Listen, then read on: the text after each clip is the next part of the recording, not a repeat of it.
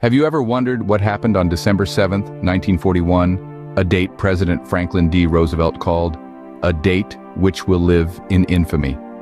This was the day that drew the United States into the throes of World War II.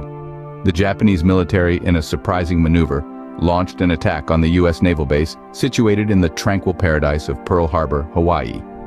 We'll delve into the events leading up to this unexpected assault. Despite the early morning hour, the American military personnel at Pearl Harbor had their lives changed forever. Take a moment to imagine the chaos and confusion that unfolded in those early morning hours. Around 7:48 Hawaiian time, the first wave of Japanese planes swooped in. Their targets were the American ships anchored unsuspectingly in the harbor and the airfields that lay in close proximity. The attack was swift, relentless, and devastating. Within a mere span of 2 hours, the harbor was transformed into a scene of destruction and despair. Ships that once boasted of their might lay sunk or severely damaged.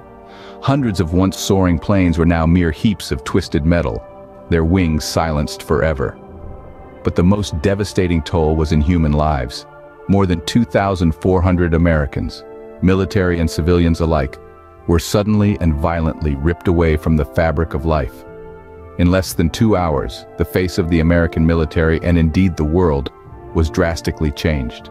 But what came after the smoke cleared and the dust settled?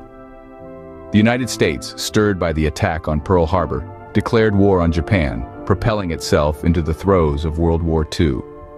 This dramatic event ignited a profound shift in American public sentiment, from isolationism to direct involvement. The aftermath echoed through the years, its ripples felt even today.